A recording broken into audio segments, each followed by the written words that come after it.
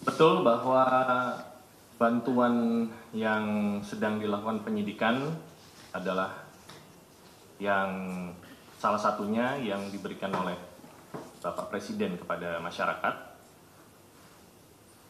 Terkait isi dari bansos itu sendiri bervariatif, mulai dari beras, minyak goreng, ada biskuit dan beberapa sembako lainnya. Terkait nilai pengadaan yang sedang disidik masih berproses, jadi akan kami update di kesempatan berikutnya. Tentunya kami menyampaikan bahwa perbuatan para tersangka untuk mengambil keuntungan dengan mengurangi kualitas bansos yang seharusnya sampai ke masyarakat ini mencederai semangat pemerintah, semangat Bapak Presiden Jokowi untuk memberikan bantuan terutama di saat pandemi COVID. Jadi KPK sangat memperhatikan tindakan yang dilakukan oleh para tersangka dan berkomitmen untuk menyelesaikan perkara ini sampai dengan tuntas. Demikian, terima kasih. Berikutnya.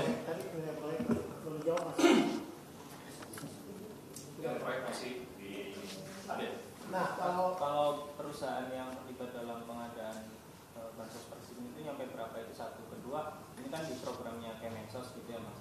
Maksudnya terkait perumusan kebijakan ini tuh pelibatannya nyampe mana aja sih di tingkat Kemensos itu?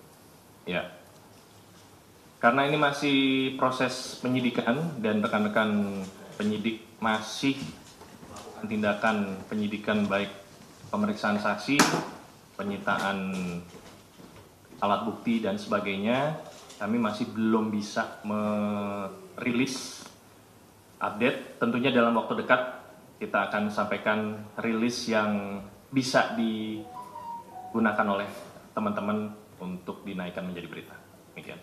Mas, ini kan kalau berdasarkan fakta sidang tanggal 13 Juni 2022 dan terkait juga dengan BAP nomor 15 itu kan diakui bahwa IW ini memungut keuntungan 28.000 sampai 30.000 per paket. Dalam konteks pengadaan paket yang keseluruhan totalnya hampir 5 juta paket. Artinya bahwa dalam konteks penyidikan kali ini lebih kepada bagaimana mengambil kembali kerugian negara dari konteks pemotongan atau keuntungan yang diterima oleh ini atau seperti itu. Ya, tentunya pihak-pihak yang diduga menikmati keuntungan yang tidak sah akan kita mintai pertanggungjawaban, baik itu yang saat ini sedang ditersangkakan maupun pihak-pihak lain yang mungkin pada saat proses penyidikannya ditemukan alat bukti. Jadi kita tunggu sama-sama.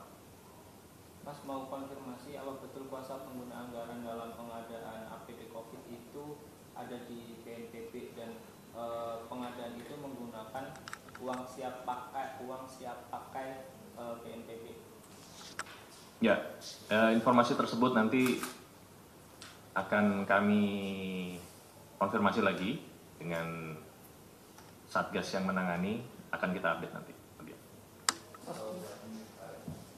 Terkait banding, saat ini Jaksa Penuntut Umum KPK sudah memutuskan untuk mengajukan banding,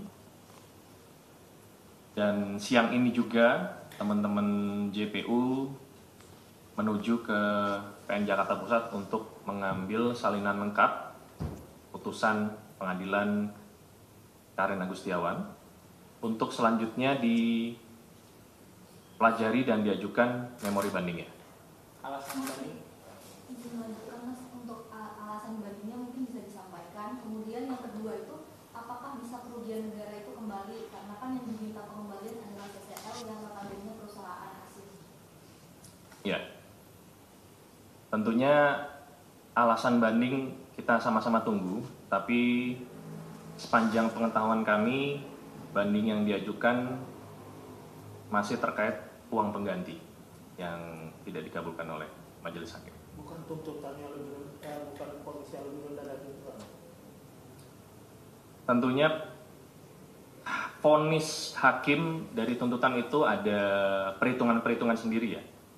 Apakah itu di bawah 2/3 atau sampai setengah atau bagaimana, itu ada pertimbangannya. Tetapi untuk sementara ini banding yang disampaikan oleh rekan-rekan JPU adalah terkait uang pengganti. Oke Mas, terkait kasus TPPU mantan